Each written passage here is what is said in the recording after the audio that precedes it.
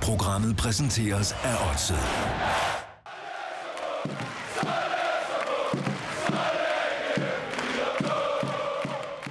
Chris, now you have played some matches as a substitute or as a starter. How would you describe your start here in AGF?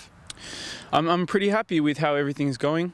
Obviously, I'd like if we were starting to win more games consecutively, but I think I've got a feel for the club and a feel for my teammates, and I think it's much easier now. You have lived here in 6 weeks now. How is it to be a part of this city now? It's beautiful. I'm very happy to be a part of this city and a part of this club, and I feel like I've integrated well into the society here. And now we only have to think about training hard and starting to win some games.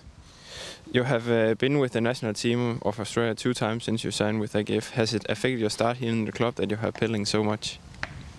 Yes, of course. I think it's always a positive thing to be a part of the national team, especially when there are such big players in the national team that are playing in the big championships in the world, in the Bundesliga, in the Premier League, in the Championship. So learning off also older players and taking that start back here to AGF will be positive for me and hopefully for the team as well.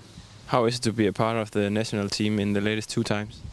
Yeah, very, very proud to be a part of the national team in this important part of the World Cup qualifiers, because it's a personal goal of mine to play as much as I can for my national team and to play in a World Cup in Russia and also maybe the one in Qatar in 6 years' time. So that's a goal of mine, and little steps and achieve big goals. What is your third-term goal for you personally here in AGF?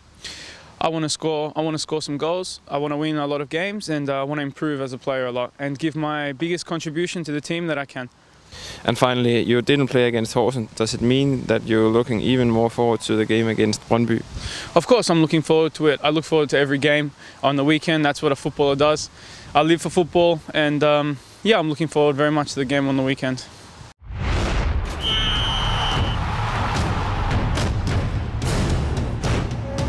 Programmet blev præsenteret af Odset.